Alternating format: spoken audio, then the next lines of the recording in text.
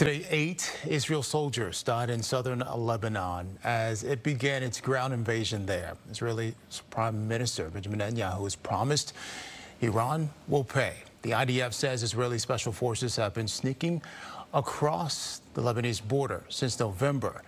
The U.S. released video showing how it helped Israel shoot down dozens of missiles launched yesterday by Iran.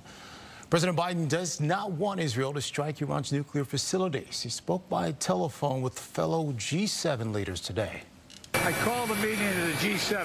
All 7 of us agree that they have a right to respond, but they should respond in proportion.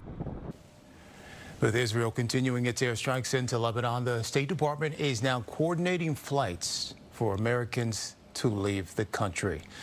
Let's bring in North Central College Professor William Muck now to give us some more context and share his perspective on everything. Thank you, Professor Muck. Always appreciate you joining us. I want to start with how this current conflict and the tensions going on in the Middle East, how it's impacting what's happening right now with the presidential candidates and what they're saying about foreign policy. Is there a big difference there? Well, a little bit, right? So as we think about the positions of the Trump campaign versus the Harris campaign, I think the Trump campaign has been a bit more forcefully pro-Israel, but the Harris campaign also is, right? I will say this puts both campaigns in a really difficult position where they want to support Israel, and Israel understands that, right? So in some ways, Israel has a bit of a free hand right now because they know the U.S. political campaign is playing out, and it's unlikely either campaign is going to want to directly criticize Israel. So, you know, Israel is paying attention to domestic politics, and it's absolutely having an impact on how they're conducting themselves. And given your career, you have a different insight into young minds. So I want to ask you, what do you think everything that's going on, this issue will mean for young voters, especially those concerned about human rights and global conflicts when they're deciding who to vote for?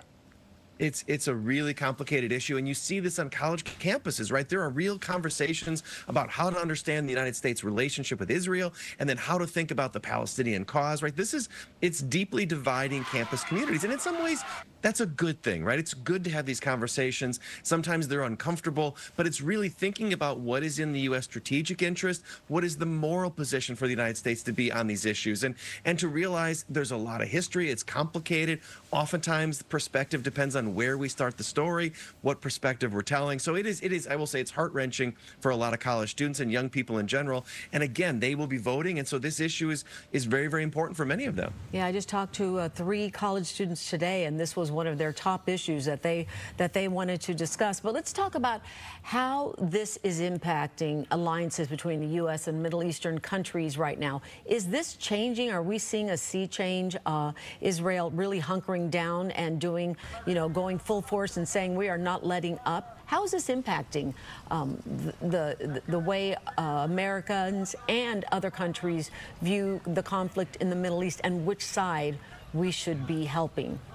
It's a complicated picture, right? If we think regionally, Israel has alienated a lot of the powers in the Middle East and also globally, right? So Israel doesn't have a tremendous amount of friends internationally other than the United States, right? So, and that puts the United States in a difficult position in the Biden administration. How do we balance that? How do we support Israel? And then how, if we disagree with something, how do we express those views, right? So again, it's really complicated. And we should remember there were a lot of issues that were being discussed before these attacks all began. So it puts everything else on hold as we start to think about what's playing out in Gaza and Lebanon. So any real long-term peace proposals in the Middle East or states recognizing each other has to be paused until we deal with the conflict at hand.